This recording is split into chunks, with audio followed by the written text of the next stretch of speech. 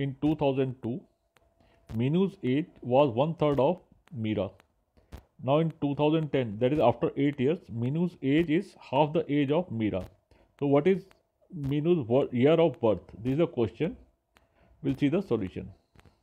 Now let's assume that Meera's age in 2002 is X years and Meenu's age is Y years. So it is given that Meenu's age is one third of Meera, or we can say Meera's age is 3 times that of Meenu. That means X is equal to 3Y. Now in 2010, that is after 8 years. After 8 years, what is happening?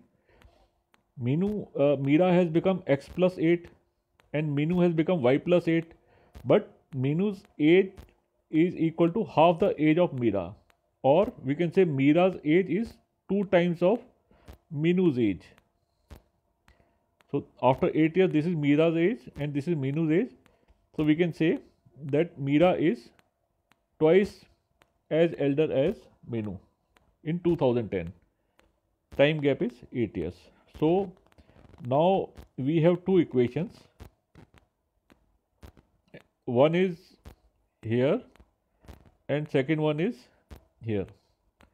So when we solve these equations, we'll get value of y as 8. So that means Meenu's age in 2002 was 8 years. So we are asking, the question is, what was the Meenu's year of birth? So in 2002, if she was 8 years, so year of birth will be 2002 minus 8, 1994. So answer is option B.